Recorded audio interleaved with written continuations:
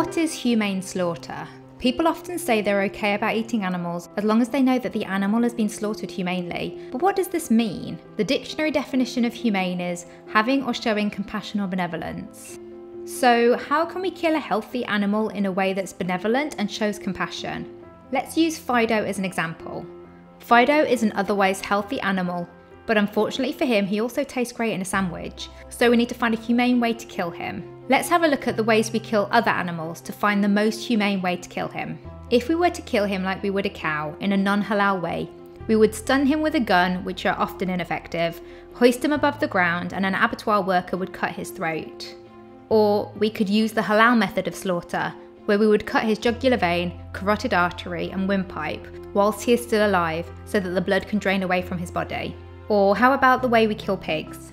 So we'll put him in a metal cage, lower him into a gas chamber where he will be gassed for about 90 seconds. The gas will acidify his eyes, nostrils, mouth and lungs, and he will feel like he's burning from the inside out.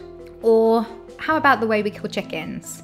We will hang him upside down on a conveyor belt, dip him into an electric bath which is meant to stun him but is often ineffective, and then a machine will cut his neck. So which one of these options would you choose?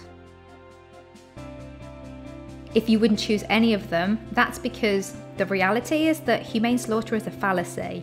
There's no humane way to take the life of an animal that doesn't need or want to die. This goes for all animals, like cows, pigs, chickens, turkeys, all of them.